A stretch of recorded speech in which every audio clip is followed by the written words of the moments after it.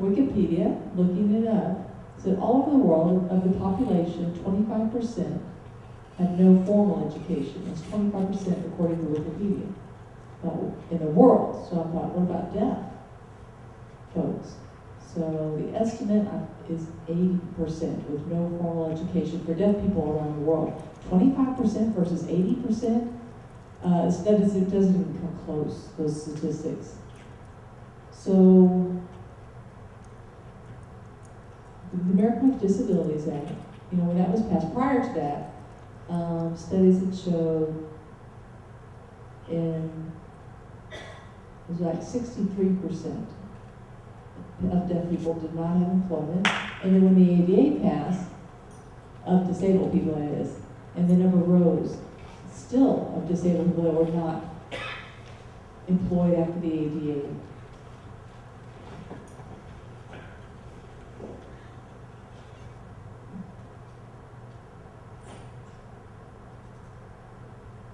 Statistics show that, we're talking about all levels of disabilities, mental health, mental illness, deafblind, mobility, and in terms of having equal responsibilities and higher numbers like into management, but from 71 to 77, and then in terms of the ADA, MR,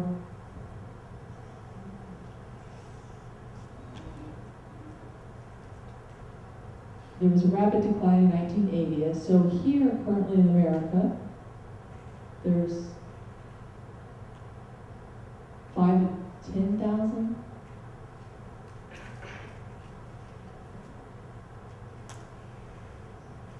Federal, state level.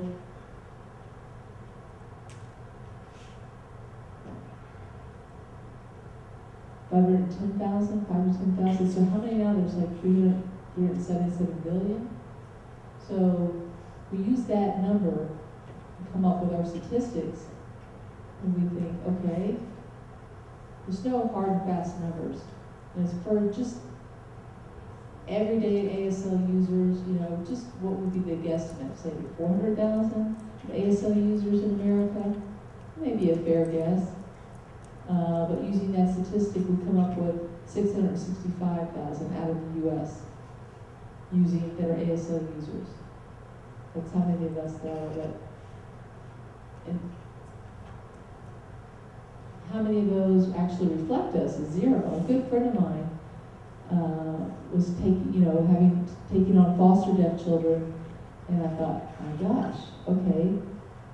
So the oldest one being Dakota, and then I was looking into this foster situation, and this person said,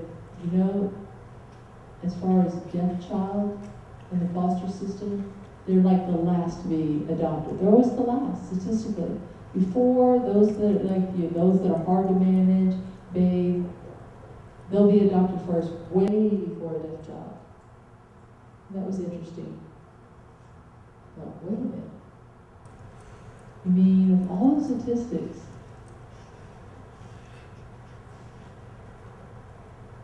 do we own the schools for the deaf? I mean, do we dictate, decide, do they actually reflect our community? Not at all.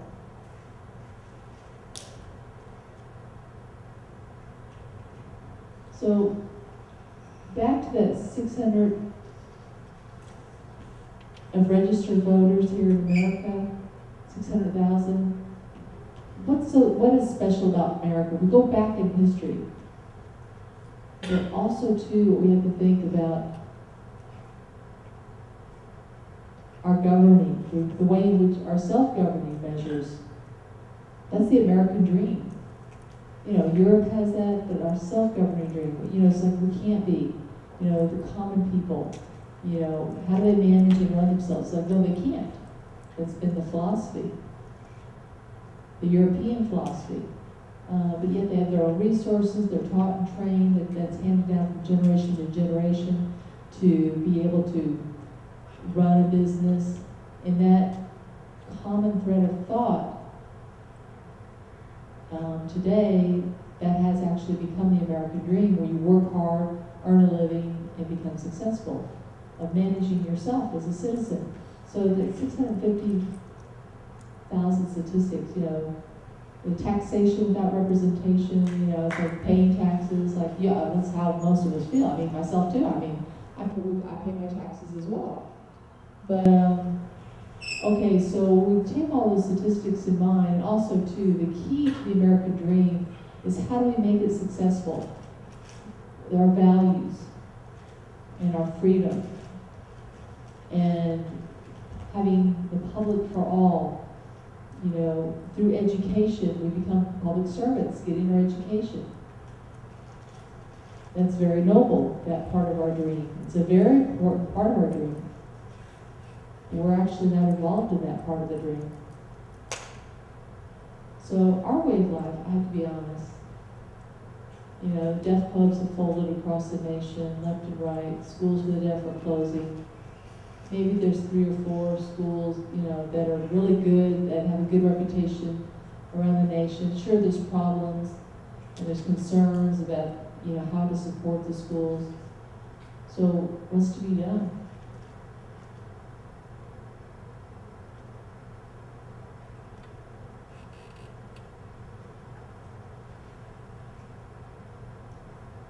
Sure, we have technology, but yet we've become so disconnected. Y'all are fabulous people.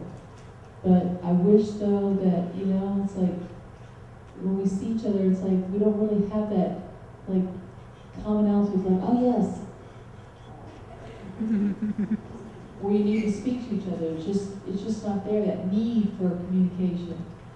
You can have a healthy community, but, like, the fabric of a healthy community. Let me just show you what that might look like. Like here we have a web.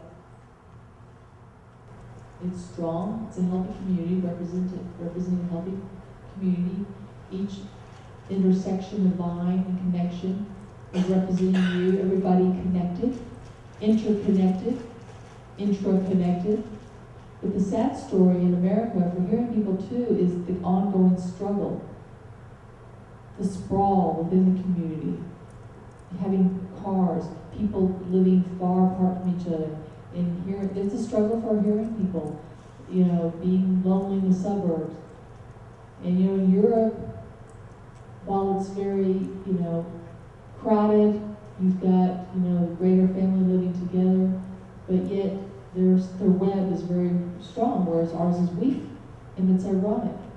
We're becoming, hearing people are like deaf people in the sense that they feel like more isolated. Yes, we are very connected. I know all of us are connected within our community, but like the deaf club or deaf community, let me show you what that's looking like. That's us. We're more fragmented. That is us. That is a depiction. We're strong in some areas, yes, but yet there's areas in which we're fledgling. It's like a spider. A spider on caffeine, like, I don't know if your coffee drinkers here, but now just envision this. And can we get out of the web easy? I mean, most of the time we just go through and not miss. We can't catch any bugs in the webs because there's too many holes. We're just holding on to a few leaders that are very spread out. It's very fragmented, and worse yet, we punish ourselves for it. It's like, okay, those deaf people are lazy, there's just not enough, come on. We get this message, it's just not enough, not enough. And it's like, and we chew each other out for it. And like now, the internet with Facebook and all these other social mechanisms for connecting, but it can never replace the physical connectivity. It can entice us and enhance it, but there's no way it can physically replace the human element. I'm going to tell you a story here. My daughter, Stephanie's 11. She moved from South Dakota, Indianapolis, big city, And after a while, I guess after a couple of years, one night I was sitting and chatting with her. She said, when I grow up, I want to move out of Salem, small town that she had lived in South Dakota. I was like, oh my. Yeah, she wanted to move back to. I thought, what? There's only a couple thousand there. It's a pretty town, but I love Salem, nothing bad against it, but I was shocked that she said that. I was like, why? Why do you want to do that? Because it was secure, it was safe. I could easily go run and play, go to the store, go get bread, ride my bike, go be within the community, go swimming, all on my own. And here, I've got to ask you, I've got to beg you, I want to go join this friend or that friend. You know, that got my attention. She was talking about a town that's like so small, but you know, that's part of her memories.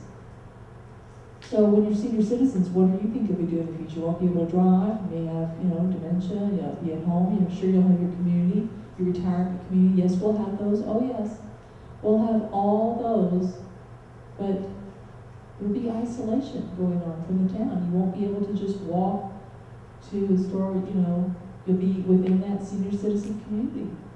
So a life really happening, the comings and goings of every day, you'll be there isolated within the deaf community, within the senior citizen community. You'll have to ask somebody, you know, well, I'm lonely, I need more interaction.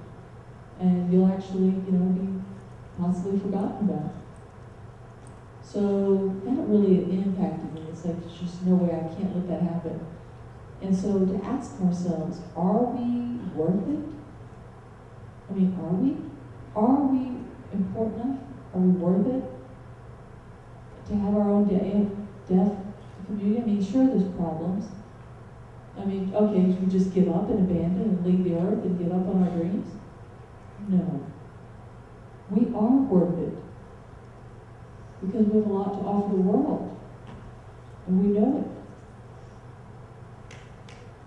So, if we are actually worth it, then we have to do something about it. If we want to be successful and equal, Linda Buffett said that, then we have to, you know, pick ourselves up by the bootstraps and do something to empowerment comes first, to be collaborate and work together cohesively and economically work together. So the vision is to have, you know, a big community where home is central. And say you have a hose, and from that community, like say the water's turned on. It's like we're a big lake. From the lake is this hose, filling that lake, and then if you pick up the hose, it's sprouting out. So then you try to dig up some soil, so the water can still keep going down, and then the community continues to grow. So your money, your resources from every day, you know, you spend them on different things. You know, the world really doesn't care. And so the goal here is to take back your resources and to invest them in one community. You know, it's where like you make that community what you want from the natural resources. So we have to start there, but you may say, okay, well, there's oil there. I want something bigger. I want a bigger town, and this is not for me. I want a town that's already built and has all this, but you have to start somewhere. So if you want something like New York City, then you have to start, say, in a small town. That's how it started as a long time ago. It's taken thousands and thousands of efforts to make it what it is today. So an ASL community, an ASL town, that's what we can see in terms of a less fragmented community becoming stronger and the web being strong again by having this community stronger and the web being strong again by having this community, physical contact with each other. In other words, I reiterate, there would not be just a deaf only. It'd be innovative with interpreters and all kinds of inclusive community. And yes, people would be learning ASL well. Sometimes, yes, there's no patients would get turned off from somebody trying to learn ASL novice. That's often the tendency. I certainly understand that. But in this community, if you want economic resources to flourish and people coming in and they're just starting to learn sign language, you know, how might you react? The instinct may be to reject them. but instead would be welcoming because this is a way of attaining economic stability. That's just one small example of being, it's like having a McDonald's there, and where everyone feels safe, and you're not feeling overwhelmed. It's setting up a community so that you can work together with, say, the directors, the corporate franchise, and learning how to set that up, video phones, so they learn. We teach them to have this cohesive atmosphere within our community. And they realize what we as deaf people offer them by supporting their business, and that's how this idea can flourish. So I encourage you to envision, yes, it's like where you don't have to be stuck, say for example, in your traditional separate roles, be it teaching or interpreting, but you can be anything you want. I'm serious. I really remember where, for example, looking at the map and thinking, well, where do I want to teach, or where do I want to be? And where I really want. Where do I want to be when I grow up? And I thought, actually, I'd really like, can I do this? Like set up a kennel? Well, sure, you can do that. Why not? It's like the possibilities then I realized were endless. And the light bulb went off. It's like, we actually can pursue your passion and not have to just tolerate what is the status quo.